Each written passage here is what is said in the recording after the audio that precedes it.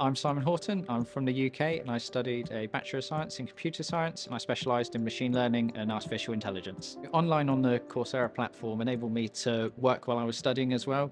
I didn't have to worry about anything like getting to London, commuting and whatnot, and I was able to study in my own time as well. I think I'd say the most surprising thing I learnt during my degree was how structured and easy programming and coding actually was compared to how difficult I thought it was going to be from the outset. The favourite thing about the program, module-wise, I will say was the graphics programming module, but I think it was the diverse set of languages that we learnt through, and I also enjoyed having access to the library as well for much deeper and further studies on subjects. So the Slack platform was very engaging. Myself, I'm not one to engage a great deal, but there's a very active community of students there that are extremely helpful, helping anyone with queries and questions.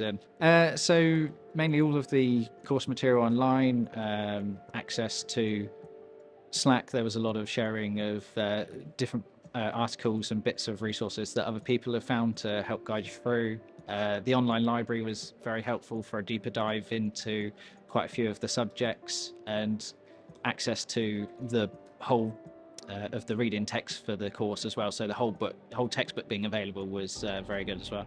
What's next is I will look to go for a master's program beyond this, and I'm probably looking for a career change. Being an accountant isn't as fun as data science and AI, so that's where I'm looking to go from here.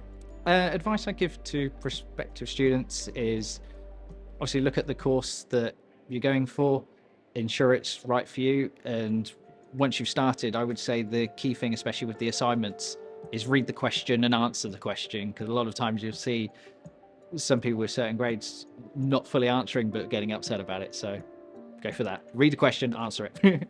The degree I undertook, especially, it gave a lot of options in terms of freedom, where you can study, what times, fitting it around your current schedule, if you were to have family, for example.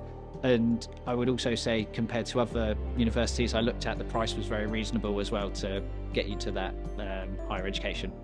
It's not the first time I've graduated, but it's definitely a relief and a good achievement, and a lot of people behind me that are very proud, and it's just happy day really.